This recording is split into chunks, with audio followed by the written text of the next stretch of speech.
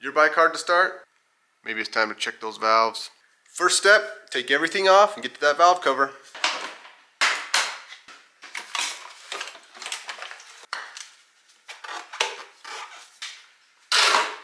Okay, next, take off the cover.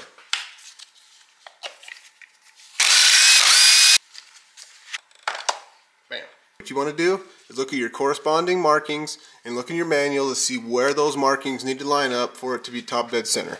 On a 2019 Honda, these two markings, this one and this one, need to line up with the case where the cam journal halves meet.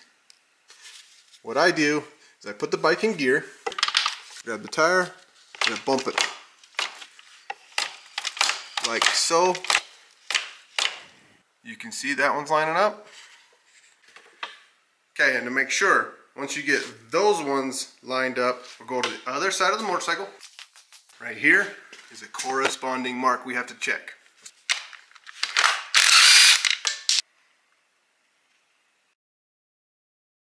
At this point, I can't stress enough how important it is to measure your valves when the bike is at top dead center. You won't get accurate readings and you will put the wrong shims in there and your bike won't run and it'll start even worse. Now for this part, make sure and consult with your manual. Once again, that's the intake. Here is the exhaust. And just like they show, you want to measure in between the rocker and the cam. Okay, this one is just about right. I can put the 5/1000 feeler gauge in there and move it around where it's snug, but it still can move. Now, this one's a little tighter. So what we're going to do, if it's too tight, we're going to go with a smaller feeler gauge.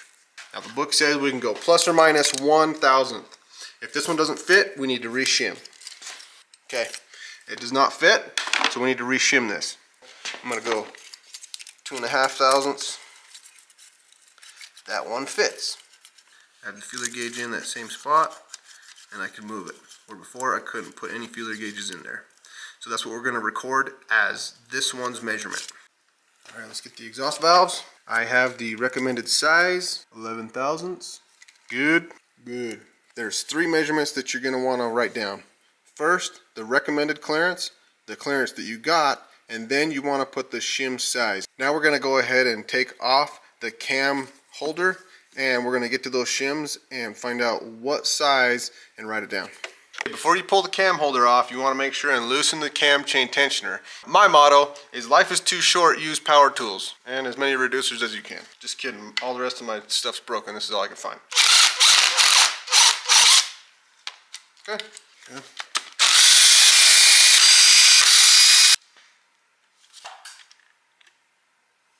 Make sure you don't lose those. By the way, we're just going to flip this arm up and we want to get this shim right there. And we're going to measure it.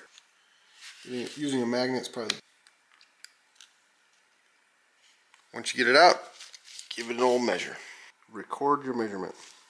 A lot of times it's a lot easier to find the right one in millimeters, especially when you go to order them. Once you've got your measurements, go to this website. I will put a link in the comments. First, you're going to put your specified valve clearance, and here it's in millimeters to go with the calculator.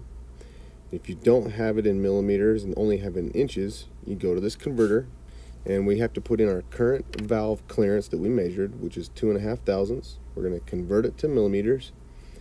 We're going to go ahead and we're going to take that measurement, copy it, then we're going to paste it, and make sure that you have your decimal, which was my mistake. And here we want our current shim thickness, what we measured, the shim that we pulled out. I looked and I saw what's going on, and I need to fix where the decimal place is at. So I go ahead and fix that, and then out pops the recommended shim thickness that you need to have your recommended shim clearance. Okay, now that we've calculated the right size, you need one of these, or you can go online and you can order the size you need. The only problem with that is sometimes these measurements are a little bit off, and that might make all the difference. Our measurements called for this. Let's just go a 1.85 millimeter. Come in here, you see all our measurements. This guy right here, I use that one a lot, that's why it's gone. Remember the book, it says you can go a plus or minus 1. Where it was too tight, we'll go with a +1 for a little bit on the loose side. So we're going to go ahead and put that in. Okay, all we have to do is put this back in, make sure we're at top dead center and the timing is correct, throw it back together and fire it up. Let's see. If you do everything right and that was the correct problem, then you should end up with something like this.